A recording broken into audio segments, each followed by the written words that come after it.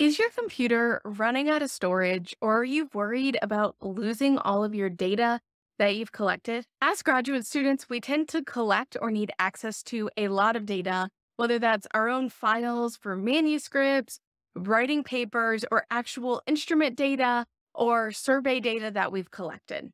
And so it is really important to have a plan for how are you going to store and be able to access this data.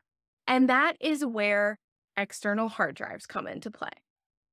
If you don't know me, I am Dr. Lana Reister. I got my PhD in chemistry, and now I make videos on this channel to help you be more efficient in your research.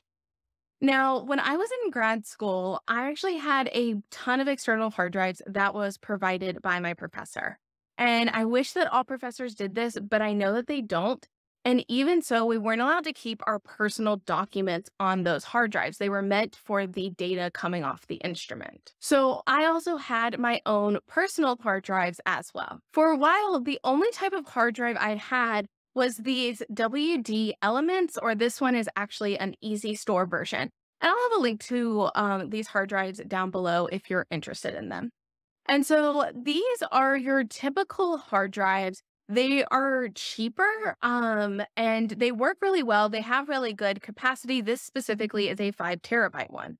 And this is what I used for both my instrument data and my personal files as well in grad school. Until one day I went to plug one of these in and it had become corrupted. I had lost all of the data that was on my hard drive. From that, I learned that while these are great and they are the cheaper option, they're actually not meant to be a rugged hard drive. They're not meant to be constantly being in your book bag or being thrown around, even like setting your book bag down on the floor. All of those things can actually cause them to become corrupted and can cause them to lose their data.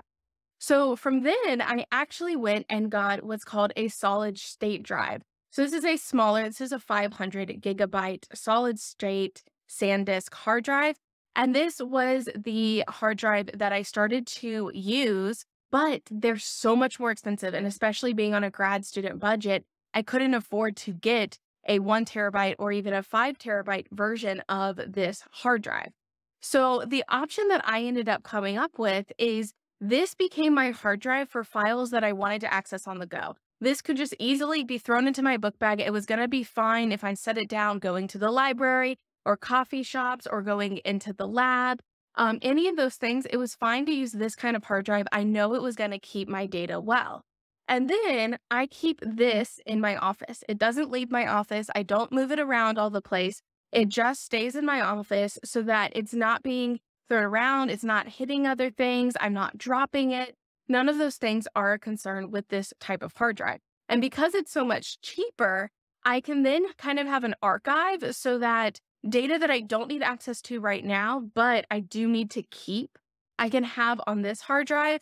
And then the data that I need access to right now goes on my SSD drive. And then once I'm done with it, I just simply move it over to this hard drive. So that is overall how I use my hard drives and how to keep your data being lost.